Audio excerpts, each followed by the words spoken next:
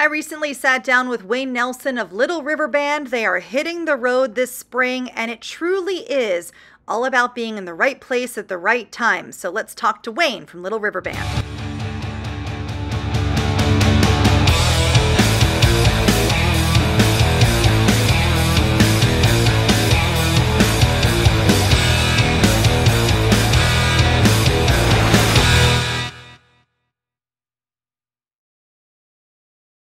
It is great to have Wayne Nelson from Little River Band with me today. Sold more than 30 million albums and formed in 1975. Lots of mixing around, but he's been with the band since, I want to say 1980. 1980, yep. 1980. Hey, Wayne, how are you?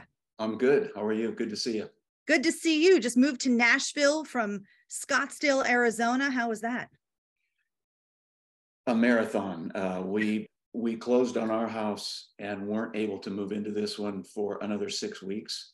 So we ended up, we actually lived in a motorhome for 6 weeks, got all the move done, drove across country. And so that was an adventure in itself. Just me, the wife, and the dog in the motorhome. Luckily, the dog's only an 8-pounder, so we had room. But so and then now getting all of our stuff back and seeing it after kind of 3 months in storage. It's been quite the event, but we're getting there. We're getting there. Yeah, you're getting there, and just in time because Little River Band is heading out on tour. I know they're coming to Annapolis, Maryland on Friday, June 9th. I'll be there. Get to give you a hug in person and say hello. Absolutely, absolutely, will do. Let's go back in time a little bit. Let's go back. Let's start back in time a little bit to 78. You moved to LA, right? In 78? Right. Okay. I had the pleasure of sitting down with Kenny Loggins this past Monday, actually. Oh, wow. And so you had a chance to work with Kenny and Jim Messina. How did that come about? I want to hear that story. The first of many right place, right time stories. I was flying by the seat of my pants when I moved to LA. A friend recommended me for a band, and that band folded almost immediately, but I stayed. And another friend of mine did everything by the book. He went to the union, he signed up, and so on and so forth. And he saw a card on the board for Jim Messina was looking for a bass player and a percussionist. He was a drummer. He called me right away because he knew I was a fan. And now this was Jimmy and Kenny had split. Okay. Yep. So Jim was now going to do his first solo record. And he was looking. And so the guy gave me the phone number and I called the number, and rightfully so, Messina was very upset. He was not happy about getting this call. And he hung up on me. He said, "Where did you get this number?" I said, "A friend saw it at the Musicians Union. I'm sorry if I'm bothering you."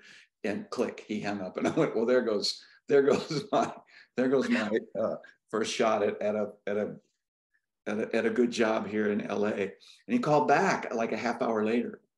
He said, "I'm sorry, my name wasn't supposed to be up at the board," and so on and so forth. So it all had a very bad beginning to it. And he called me back and he said, "So you called, you're here, I'm still looking, let's talk." And it was like, I can't believe this. And so the next day I drove up to Santa Barbara. We played one song, we went to lunch, and I got the job with Messina.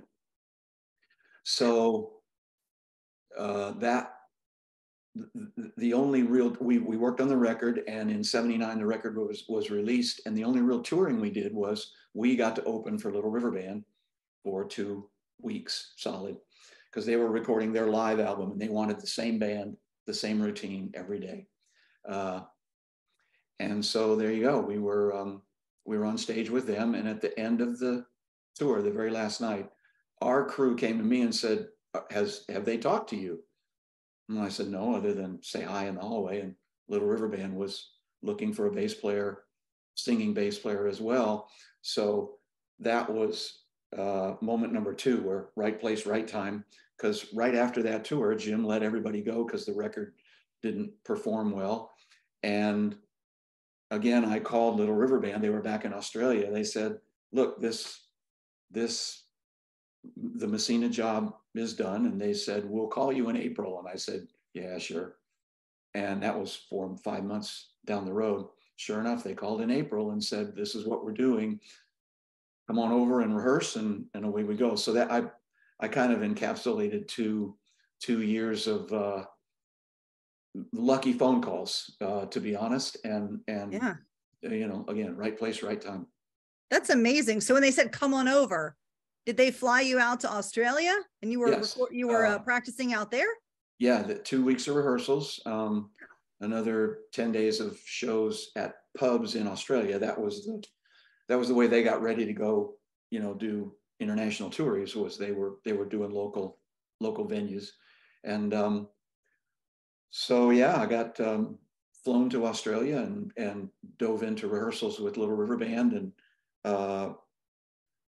left there, was able to go back home for a few days. But then we started in Europe for 3 weeks, America for 3 or 4 weeks, and then the Orient. So it was literally world tour, to promote that live album that I had been there with Jim's band opening for them. It was mixed, and they were putting out, it's called Backstage Pass, big yellow cover, double record. And so we were touring the world to promote that record. And then we went immediately into rehearsals for the next studio record, which was Time Exposure, and ended up being recording with George Martin at his studio in Montserrat. So it was just all kind of bang, bang, bang. All these great opportunities were coming, fast and furious. Was that the 81 album with the Night Owls? Yes. Yeah. So you got lead on the Night. I love the Night Owls. Let me just tell you. Thank you. Fantastic song. Because when people listen to Little River Band, the first thing that they think of is, Reminiscing, Lonesome Loser, Lady. I love Happy Anniversary. I play Happy Anniversary for the anniversary of my show every year on air, which is always fun. But the Night Owls, I feel like the Night Owls added a bit of, it was definitely a little bit harder than what they were used to, which was so cool because it had a little bit of that grit, Yeah. And it was a little darker than, especially with the video, which was a night setting and so on and so forth. And yeah, you're right, a grittier lyric about street life. You want to call it that. I mean, there was a lot of undertone to it, if you will. That wasn't in previous singles, for sure. Little River Band has got a lot of material in the vault that are headier, if you will, more topical issue-oriented stuff. But the singles have all been songs about life and, like you say, Happy Anniversary and Cool Change and Loser and stuff like that. They were all a little bit lighter approach to stuff. Help Us on Its Way's got a great message to it, but Night Owls had that mood, if you will, that was kind of different for the band. That's a great word for it, mood. Yeah, it was a bit moodier. Yeah, I don't know. There was just something about that particular song. I play it on my radio show often because I just think it's a really cool mix, thing to add to the mix of yacht rock and 80s of what I play. But I think it's just, it's got that mood, and you really get into it. Like, it hits differently. Yeah. All intentional. The song was there was turmoil within the band that I was brand new, so I didn't know about the previous 5 years of history and personalities and so on and so forth. But it was that place where there were 4 songwriters, and they had all had success, and they were all pitching hard that we should go in this direction and that direction, and my songs are better and blah blah blah. It was one of those things, and that's kind of the atmosphere that I stepped into. And the songwriter was looking for an alternative lead vocalist from the current lead singer of the band. He wasn't at rehearsal. I was just there, and the song came in, and okay, you sing this until Glenn gets here, and you'll be a placeholder until, and I'm fine. Yeah, that's cool. Let's whatever we got to do to get ready to go on the road and rehearse the songs and whatever. It was just band rehearsal. And then it turns out the politics took over. And when George Martin was introduced to that whole scenario, he was forced to choose, okay, who's the better singer for the song? I don't want to know about the politics. Who delivers the song better?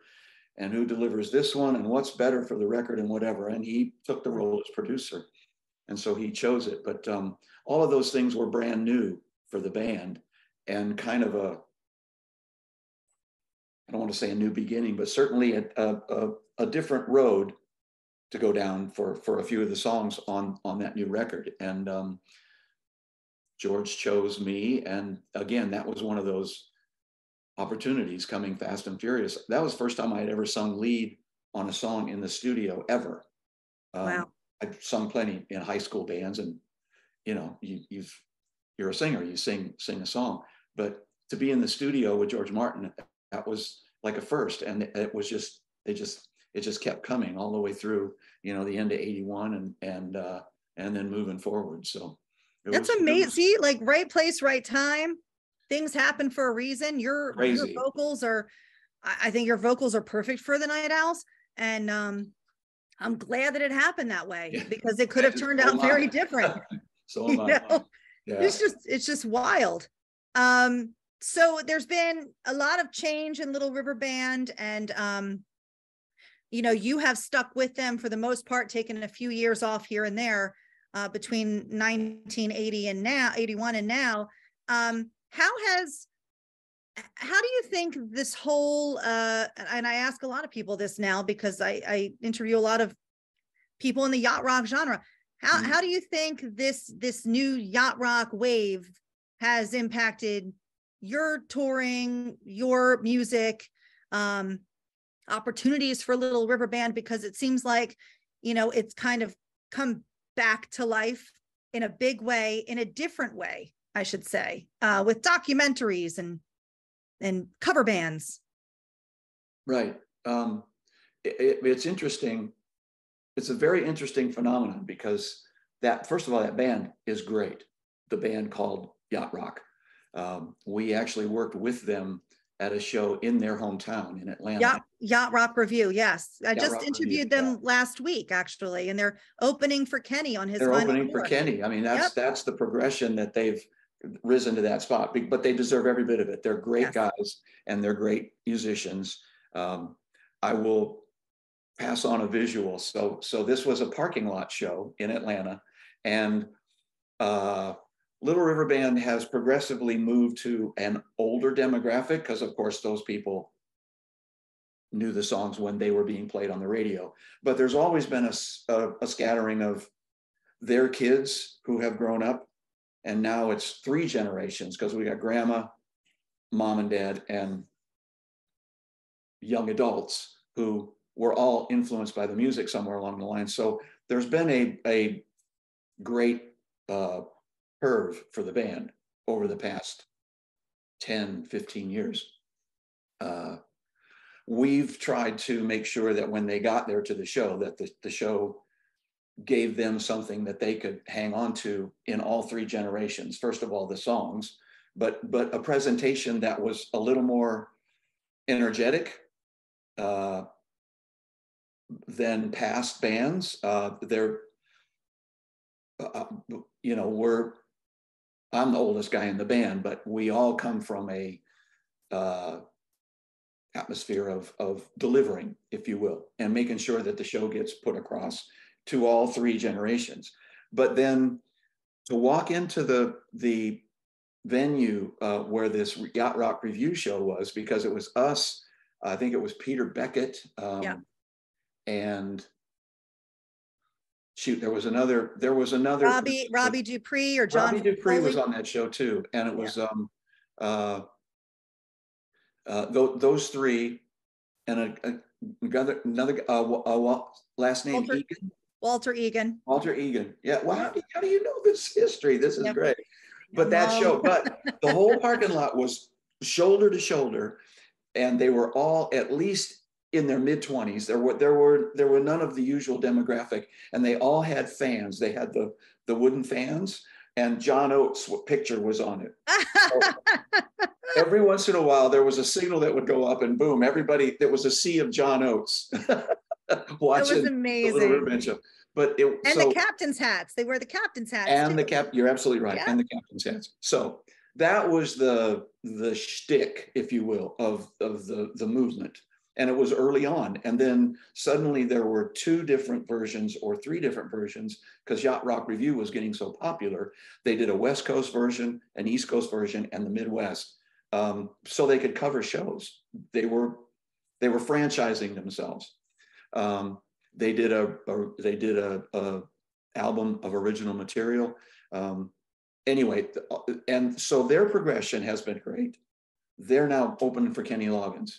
Mm-hmm. And it validates and justifies the movement. What it's done for Little River Band was, I can't really measure it, to be honest, because we don't have any numbers we don't do a poll as to, hey, did you come here because of Yacht Rock Review? Our demographic has stayed pretty much consistently. The majority of it is the people that grew up with the music, then their kids, in varying degrees, depending on different cities and different markets. Whether Yacht Rock has influenced it, I don't know. But I can tell you that to add an orchestra to the music, to have that energetic show, to have 5 people singing in the band, to be presenting new material all the time, it's just a healthy atmosphere for everybody. Yeah. And those people that are influenced by Yacht Rock, they want to hear a band deliver the vocals and the layers of guitars and harmonies and keyboards and whatever. Their ears are tuned to it. And I would say that's probably the best influence that's been able to come our way, is that when that music now has a Sirius XM channel. So right. There are a lot of people listening and tuning their ears back to the 70s and 80s when all those vocals and harmonies were there. So it's been a welcome mat, if you will, for them. They come in ready to hear that, and we still deliver that. We're all getting old, and there are bands that are, Kenny's, this is his last year of touring. Yeah. I hope he changes his mind about that, because I don't think he's going to, because I was pretty, although I will tell you, Peter Frampton just made the announcement yesterday. He's doing a summer tour, and he called it quits, but he's going back out. So exactly, you never right. Say never, right? Yeah, well, exactly. And I'll tell you what, when, prior to COVID, my goal was, if I can make it to the 50th anniversary of Little River Band, I'm good. Oh, don't tell me that. No. But keep going. Well, but there are 2 reasons. First of all, there's a pride in the music, and there's a pride in the presentation. And we used to be able to do 4 or 5 shows a week, have a beer, have a cocktail, turn around and do it again the following week and whatever. Timing is much different now for me than that. I can't do that. I literally go on the wagon for 2 or 3 days when we go out for weekends, because I don't want anything to get in the way of the performance. Right. Before COVID, it was a good marker. And then COVID took away a year of touring. And I think all of us got, wow. It's easy to say the words that you're going to hang it up. And then it's forced on you, and you get a different perspective, I guess. So that's so true. It's really, there's so many people that I've spoken to that feel that exact same way. Yeah. And okay, so Frampton hung it up, but then I'm sure his email and Facebook and fan club and so on and so forth, it keeps building, and you put those two things together and you go, okay, maybe I was hasty. I'll go out and do it again. Yeah. And maybe you look, everybody in Little River Band is younger than me now, substantially. That energy helps. That energy helps to keep suiting up and going and doing it. And to work with people like Kenny and Ambrosia and Beckett once in a while, Firefall. Yes. Blood coming into all those bands, because, you know, it's a natural progression. So so the energy of all of those people helps a lot too. Yeah. Can only imagine. Yeah. And did you continue during COVID? Like, so many people have home studios, right? Right. Yep. And new music was being made and albums I mean, so many people came out with albums right after COVID because they were stuck in their house all year. And what do you have to do? Just make music and write and put it out, right? But I was talking to Kenny about this, and the important thing is when you are taken off the road and you stop singing, and you're forced to stay in your house, you need to keep working on those vocal cords because things can change, right? Did you continue singing and doing maybe live stuff, or doing stuff with your band on Zoom during COVID? We didn't, because we were in two different zip codes, and we talked to people. We did a lot of videos and we spoke, but trying to make music that far apart, the bandwidth couldn't take 5 people singing and playing an instrument. It was constantly compromised. So we caught onto that right away. Our vocals would not allow us to even do that. We could record, and then somebody else could record, and you could make a layered recording, but you know, it certainly wasn't a live experience like what people were looking for. But one of the timing things that was really good, just as COVID hit, we were about to release a live record with an orchestra. Oh, wow. And what I did was I asked the producer, send me a copy of the mix, but take my voice out. So I had a live performance of the band, digital, and I just set up in this, I sang to it 2 to 3 times a week. I just went in and sang the set along with the live recording to stay in shape, because you're absolutely right. You have to. Had everybody just stopped working or stopped singing for 10, 12 months, it would have taken a year, and you might not have gotten it back. You use it or lose it is basically the philosophy. And so, yes, I mean, great question, but I was lucky to have that brand new high energy with an orchestra for all the songs. And so I sang to it 2, 3 times a week. It's amazing. Along with applause. That was the funniest thing, because it was live. So I'm in my closet, my studio vocal closet, you know, and I got like 4,000 people applauding for me every night. It was pretty fun. Right, a couple times a week, you're like, I still got it. The audience is cheering for me, and nobody's around at all. They cheered every time too, no matter how bad I was. They were on it. Yeah, it was great. I love that. I love that, Wayne. Oh my goodness. So the 50th anniversary, right, for Little River Band. Yep. And you guys are touring. You're heading all over the place, aren't you, for the next several months? We are. Well, first of all, the 50th is in 2025. Okay. Officially. Yeah. So still got a ways to go, but the band is working. We'll do another 70 to 80 shows this year, and then 2024 will roll us into 2025. I hope to be in a position where we can take that orchestra with us for the bulk of the touring for 2025. Oh. It is what we've done is, instead of a full orchestra, we've pared it down to 7 first chairs. When you put 60 people up there, usually about 20 of them are really on it, and then the other 40 are sometimes the bow isn't touching the strings. You know what I mean? There's somebody else is carrying the load. Oh, I missed that section. I'll catch it next time. That kind of thing. So we found that the 7 first chairs, they're such great players, and they dig in with the same intensity that we're playing the show with. So there's this great communication now between them and us.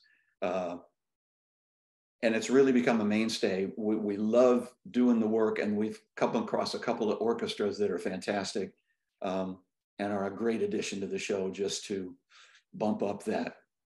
Oh, I can't even imagine, because like when I think about, I don't know, off the top of my head, two examples, the Night Owls, the guitar solo is fantastic, right? And then you enhance that with an orchestra. And Cool Change has one of the greatest sax solos. It's a great sax solo in Cool Change. So that would be really cool to have. The third one is Reminiscing, has the flugelhorn solo at the end of it, yes. too. So that authenticity to the records helps people. When people hear the flugelhorn the first time the guy stands up, he gets a cheer every night, because it's never been there. Right. The band doesn't have carry a trumpet player around with them. And you're right. But the other great element to that is that our keyboard player wrote all of the charts. So there's that other element that he gets a moment to come out and conduct them, which adds credibility to us as musicians, but to Chris as a consummate. I had no idea he had the chops to do it, but he studied it. And one day I had the thought, it actually came from the drummer from Kansas. He said, your music would be, I got to go to a orchestra sound check. And he said, hey, your music would work well with that. I'll send you the name of our guy. I went back to the bus and I said, got this new thought. Kansas guy is going to what? And Chris said, why would we do it from someone else? Let's do it ourselves. And I said, well, who's going to write the charge? He said, I will. Wow. And so boom, there it was. And it took a few years for the germ to grow. But so there's that element too, that this band has progressed to the point where our keyboard player wrote all the parts and conducts the orchestra when he can. And that communication and that conversation between those 7 and us 5, it makes for a great show. So I want to do that as a icing on the cake for the 50th anniversary tour. As long as you come back to the Baltimore area, because I would like to see that. All right, I will promise that to you. Good. I'm sure that the promoter that put us there this time has been working with us for years, and I'm sure that she'll want to have us there as well. So yeah, you tell her, say we got to get back to the Baltimore area. Meredith get us back to Maryland, and then for the 50th, because I want to see that and be a part of that. Let me ask you a question that I always ask everybody to wrap up the interview, because it's been amazing talking to you, and so insightful too. Think back over your career. I'd like to know your goosey moment. And by that, I mean, when you get the goosebumps all up and down your arm and you think, wow, this is my life. This is happening. Whether it's recording with somebody or playing with somebody or something personal that's happened on tour. Well, it's funny you asked that, because you mentioned orchestra and Night Owls, and in the heat of the moment, it's great fun, but we've done it enough that I don't want to minimize it by saying I don't get goosebumps, but I get goosebumps thinking about it when I'm not on stage. You just mentioned that, and I immediately, I heard them playing. It just happened again. You can, it's when you get the memory of it, and it's so real and it's so vivid. That happens all across the board when we talk about working with orchestra and touring and playing live. The moment when people start to add up the band's history is always a great moment.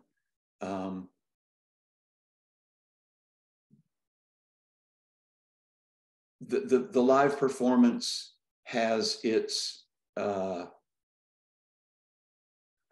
got its satisfaction as musicians and singers, but it also has a satisfaction when you see people get emotional. And I mean, everywhere from tears to laughter, happiness. They look, okay, I'll tell you one that happened, and it's usually the random ones. You know that some of them are coming. There must be a bay full of boats named Cool Change, and people will come on those boats if they can, and so on and so forth. Those things, those are over the course of 48 years now. You know some of them are coming. The other night, we're playing Lady, and Lady is always a trigger for women to move forward without their companions. They'll leave the guys behind. Sometimes the guys don't want to be involved. Sometimes they'll come up to be protective because it can get to be a melee and so on and so forth. But for the most part, Lady is a trigger that we're going forward. We're coming up there. But one night I saw there was a couple that was vividly 10 rows back, enjoying doing this, just having a great time. She got up and she walked to the aisle and she turned and she sang Lady to her husband. Aww. It's usually the other way around. The guy's trying to, those are the kind of moments that the memory of them triggers. This is what you said. This is our career. This is our responsibility, but it's our joy, and that's why we're musicians. And the flip side is 21 something girl was at a Nashville, two-step bar, big one called the Wild Horse. Great place. She's mascara running the entire night. And she's young, but she's just sobbing and, moving and whatever. And I just was drawn to go, I hope we weren't bumming you out. She said, you've got no idea. Every trip, every highlight, every moment of my childhood with my family has been based around your music. My parents were huge fans. And so I have a goosebump moment with every song. And it was, you can't put a monetary amount on that. You can't. That's a golden moment. And there are hundreds more of personal moments that people share about what the song meant, from military to life as a child, to that girl singing Lady back to her husband. It was so perfect. It was just perfect.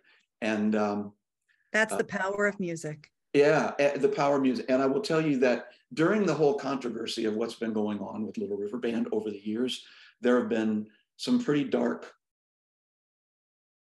will we ever climb out of this hole moments, and some heady moments, like your recording with George Martin, the Beatles producer who we've just admired and respected forever. There have been those moments. But for me personally, the ones that, like what you said about Night Owls, that there was something different about it. And people always go, well, you weren't one of the founding members. No, I wasn't. But there was a spark that happened at that moment that involved me singing that song. And so it validates. And when people come up and say to me, I didn't even know who Little River Band was until I heard Night Owls. And then from there, I've come to respect all of the eras of the band, all the chapters of the band.